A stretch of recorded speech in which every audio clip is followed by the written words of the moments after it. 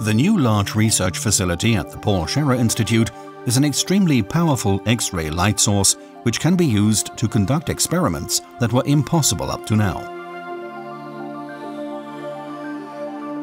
The Swiss X-ray free electron laser, or SwissFEL for short, extends over a length of 740 meters.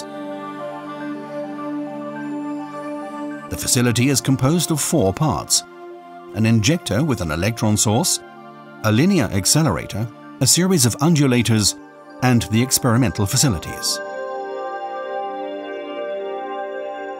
The production of X-ray light begins inside the electron source.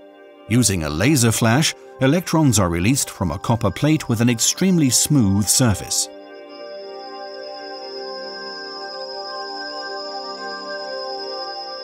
Now the electrons have to be accelerated to a high speed as quickly as possible in a high-frequency cavity, a specially shaped chamber containing an electric field.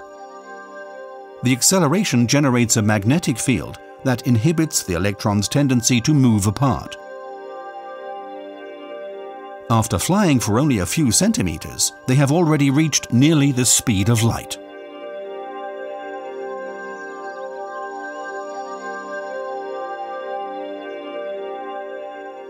The compact electron source is the heart of the SwissFEL facility.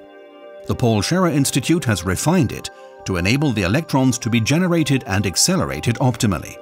Only thanks to this further development, it was possible to build the entire X-ray laser in a comparatively compact and cost-effective way.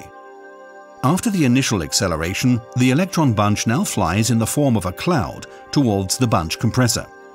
The compressor helps the electron bundle to take on its most important properties: a very short pulse length and a very high charge density, vital for the subsequent generation of the extremely short-pulsed X-ray light.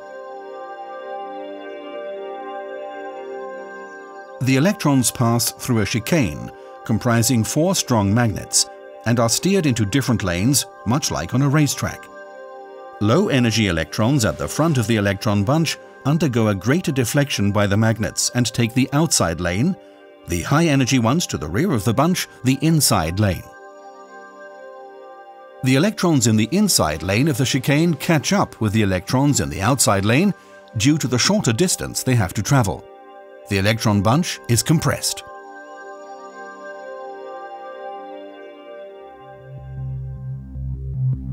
The compressed electron bunch now passes into the linear accelerator, which consists of 104 identical high-frequency accelerator structures.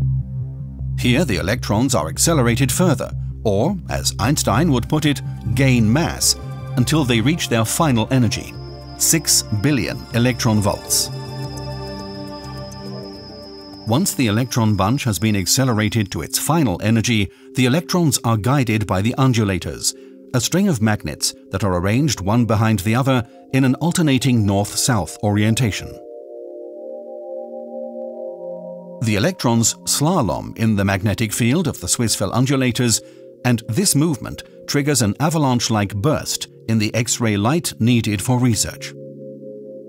With a peak output of 10 gigawatts, it is many times brighter than any other X-ray light.